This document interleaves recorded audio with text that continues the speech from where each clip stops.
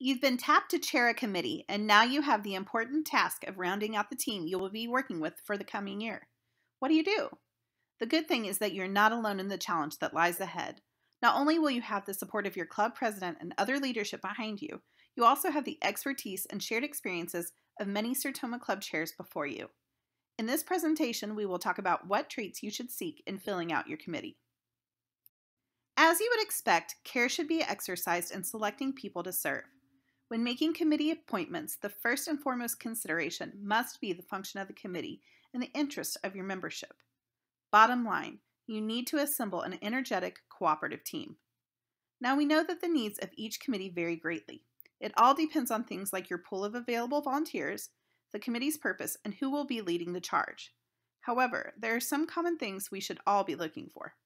As such, committee members should be part of the bigger picture, fit the bill, work well with others, have a great reputation, and embrace inclusivity. You might be wondering what this means exactly. Well, let's examine these traits one by one. A strong committee candidate will be part of the bigger club picture. This means that they will add to the overall balance of your team. This can come in the form of a missing skill set that your committee needs to be successful, or an extensive knowledge on a subject related to the committee's charge. For instance, if you're working on policy, it could be helpful to have a committee member with a background in governance or law. Or maybe you're leading a marketing subcommittee working on an upcoming fundraiser. If you don't have someone with social media knowledge, it would be helpful to seek that skill set out in your potential pool of candidates. Somewhat similar to that, you want committee members that fit the bill. Let me clarify this one a little. When I say that they fit the bill, I mean that they meet the guidelines set forth by the committee structure and offer new and much needed assets to your working group. First, your volunteers must have the time to give to Sertoma. They should be able to devote the necessary hours and days to committee meetings and planning sessions, as well as to execute assignments and show up as otherwise deemed necessary. One thing to keep in mind here, some companies urge their employees to participate in service club work and even provide compensation or time off, while others do not. Check on this point before making appointments that require time during business hours. Next, they might be able to offer up additional benefits that meet your needs. Looking for somewhere to meet? It can be helpful to have a volunteer with an available conference room where you can convene. The same is true when you are looking for event space, speakers, possible discounts on goods and services, and so on. This can be especially beneficial in cases where you're trying to secure donations and sponsorships. However, you want to be careful to not take advantage of this or rely on these things solely. You don't want members just because their occupational and professional pursuits qualify them for a certain committee. What the individuals may really want or are able to do may be something entirely different. Now let's think back to that balance we talked about earlier, as it comes into play here. You want a committee made up of people that work well with others. We achieve this mentality when we look for an array of leadership styles. Each committee will be led by a chair. They're your leader. You will also likely want to include potential future leaders on your team.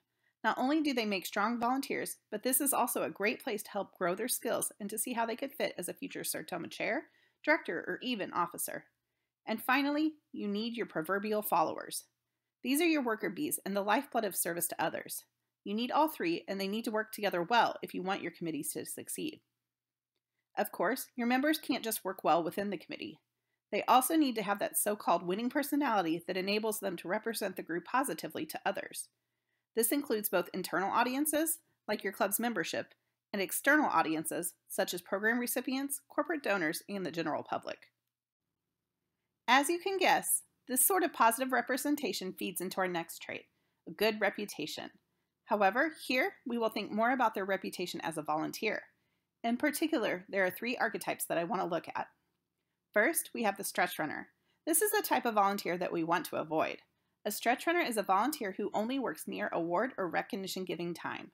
They are in it for the glory and not for the betterment of your club. This means that they will likely be more focused on what they can get out of it rather than the assigned task at hand. Next, we have the veteran. These are the club members who've been around for quite some time. What kind of track record do these people have? They can make for great leaders, but they can also be stuck in their ways. With this group, it's especially important to look at not necessarily the quantity of their work, but the quality of their work. And finally, we have the workhorse. These are your old faithful crew. With this group, we want to make sure that they are not overextended.